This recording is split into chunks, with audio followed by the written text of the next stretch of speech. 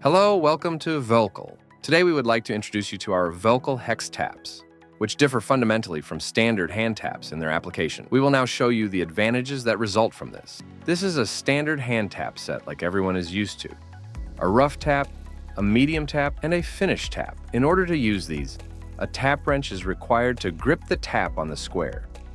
Apart from the use of square-guided tools, there is no use for a tap wrench. Due to the size of the tap wrench, it is also not possible to cut threads in hard-to-reach places where the tap wrench cannot be turned because of its design. Here you have the solution to the problem: our HexTaps.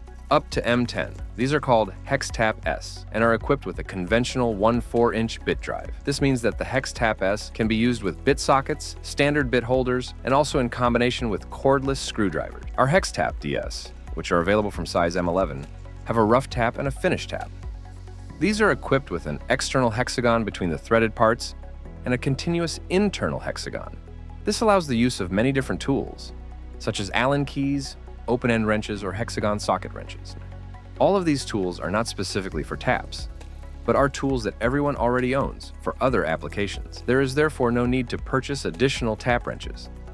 Another advantage is that our HexTaps can also be used in limited spaces, as there is always a way to guide the tap without colliding with surrounding components. Don't forget to subscribe.